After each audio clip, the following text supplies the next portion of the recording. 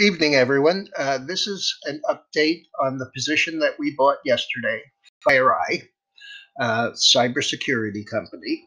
And with the information about the big breach uh, from China overnight, the stock acted in a very positive manner. Now, yesterday I said that FireEye seems to be the one that is named. And so, uh, from that standpoint, it was kind of interesting today.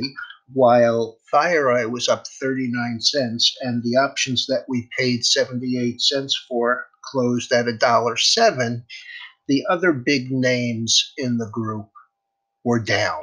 The first and the largest being Palo Alto Networks, which closed down $1.98 or roughly 1%.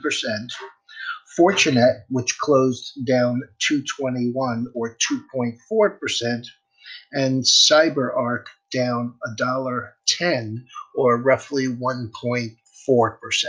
So, we have this nice little consolidation that we seem to be coming out of. The next area of issue would be this area in the 18 and a quarter dollar area.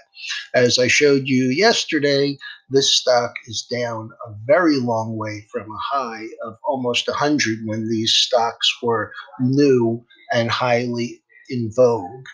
And on the daily basis, you can see the stock has acted really well and looks like it's, building. It may be a little bit on the overbought side here, but that happens on a fairly regular basis when there's news the magnitude of which we had overnight. Have a good evening.